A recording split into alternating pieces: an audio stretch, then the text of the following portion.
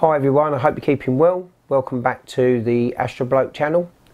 Today's video is a capture of a target I've never done before, which is the Sunflower Galaxy, and I'm also going to be demonstrating some automated sequences I have in place for my observatory and astrophotography.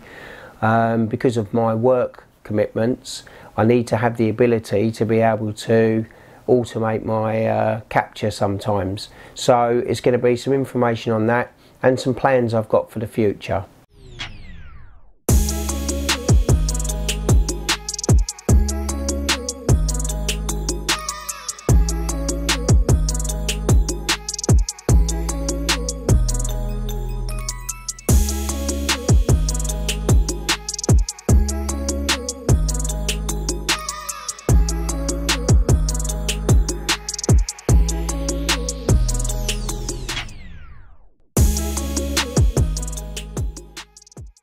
I wanted to do a little demonstration for you of the observatory and sometimes how I actually image. So by day, well, I say by day, could be at any time. My normal job is I'm a train driver, so I work shift work, so I could be at work, and a year ago or so, I remember I used to be driving my train really late at night, and I could see that the skies were clear and thinking, oh, I wish I was at home, I wish I was getting my astrophotography in, but I just wasn't. You know, I was obviously busy at work, and there were times where the nights I did have off, it would be cloudy, and that was becoming quite frustrating. There's also the other point that if I've got to be up at 5 in the morning or earlier, I can't stay up all night imaging. So I needed to automate my setup. That was one of the big reasons why I wanted to build a permanent setup with the pier and the observatory. And Nina's great for automation, it works brilliantly. So often what I'll do is I'll set everything up ready for whatever imaging I'm going to have. If I know it's definitely not going to rain, I'll leave the roof off of the observatory, and I can actually then just remote in from my iPhone and tell it to start imaging, which is brilliant. And it can work all night long, and in the morning I'll come down, it'll have all turned itself off, park the scope, warm the camera up, and all I've got to do is download the data. Even though I've got it in a fully automated state, often or not I will actually stay out and do the imaging, because I love sitting out underneath the stars and tweaking with settings and just generally enjoying the hobby. I don't want to become a person that just remotes in, collecting data and processing it. Part of the fun of the hobby is actually getting that data, but sometimes life gets in the way or it's just not possible. So it's really good to have that opportunity to be able to grab data whenever the skies are clear, especially in the UK where we don't get that many opportunities. My next step is actually to automate the roof. So I've chosen, should I say, my method of opening the roof automatically, and I'm using a sliding gate motor. So all I've got to do now is work out how I'm going to fit it up there, because it's quite a heavy unit, and attach the roof to it, and so it opens and closes, and it will do that on a remote. The next step after that will be to get the computer to tell it to open and close. That will be fantastic, because if I'm away from home and I know it's going to be clear, I can open the roof and start imaging. So what I'm going to do, I'm going to open up the observatory, and I'm going to show you how I can get it all working remotely. It's brilliant, and I can just do it from my phone. So I'll show you how that works. So let's get the roof open first of all. So normally the roof is locked, but it's not locked now, because for this demonstration, the great thing about the motor is I won't need to lock the roof so much, as the motor will lock the roof and will hold the roof still in place. So that'll be really good. Okay, hopefully this is all going to show up. So I'm just going to, I'm using TeamViewer to connect to my PC. I've got a code that, what I normally do is write the security code down on something so I can paste it in.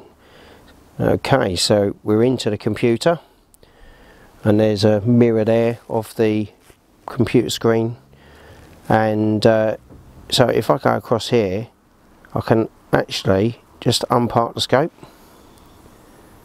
You should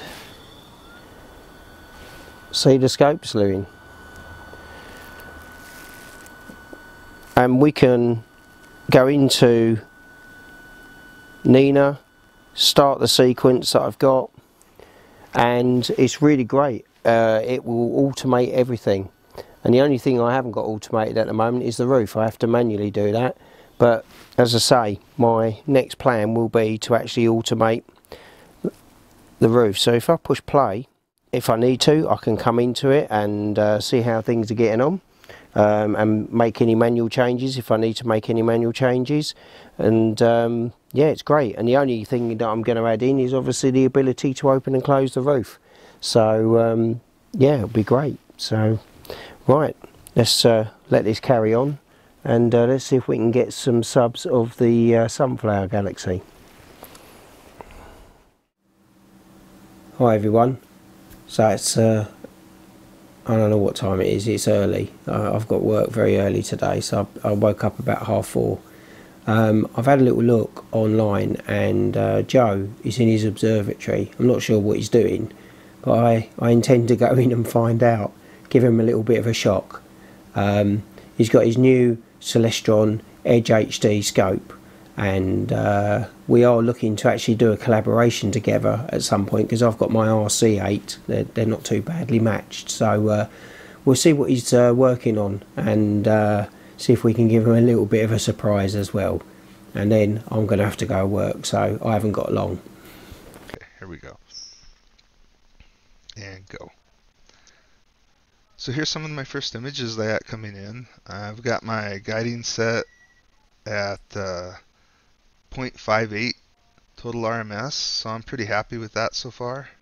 Nice sub, man. Whoa! Oh, Glenn, is that you? Hey! Holy crap, you scared the heck out of me, man.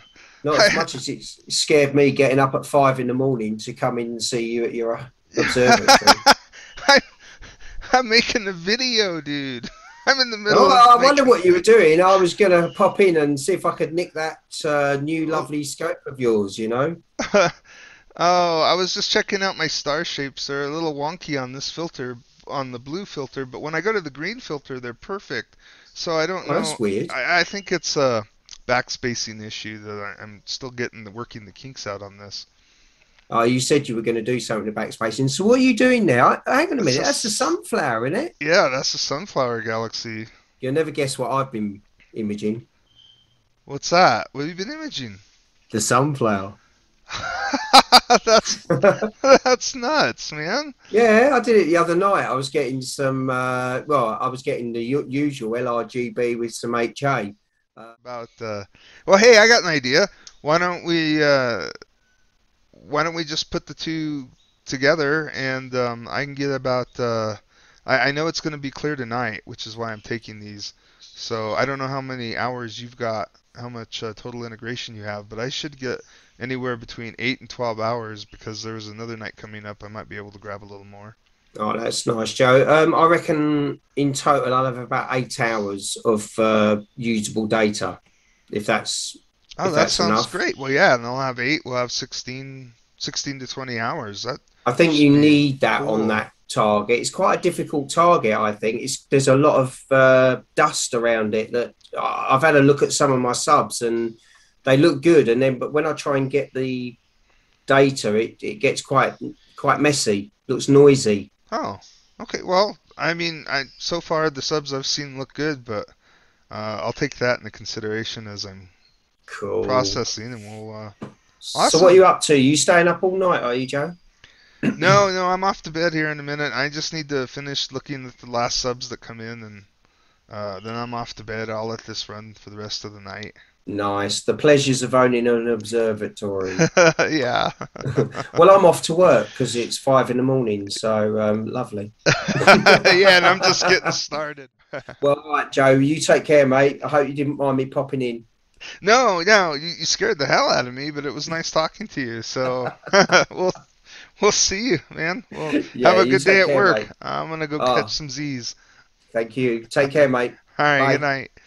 So the image took a different turn. I was going to just do the sunflower image on my own, but Joe was doing it too, and it seemed like a really good opportunity for us to join our data together. It was something we had discussed that we may do sometime. So we ended up in the end with about 16 hours of LRGB with HA. And say Joe was at 1,425 and I was at 1,624, so they were quite close anyway, and we got the masters together and we blended it all into Pixinsight. We worked together on the image, Joe helping me with masking and teaching me some bits and me showing him some other techniques, and we came up with a final image that we're both really happy with. It's quite a challenging target actually to process, to be honest, one of the harder ones, but I like a challenge, so it was all good. But anyway, I really hope you enjoy the image, and until next time, clear skies.